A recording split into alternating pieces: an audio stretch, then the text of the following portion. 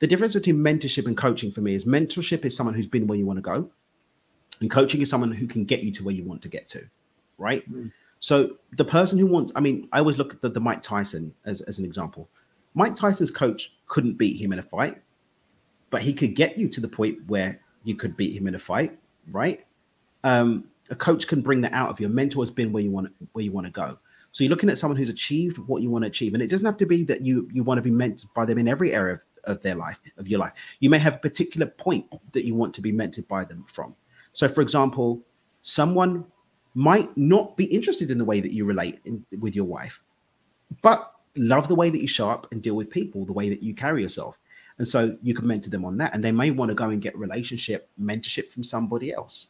And so just be discerning in terms of people, being in integrity as much as you can find that out, being in integrity to what they put out, and just allow people to be human.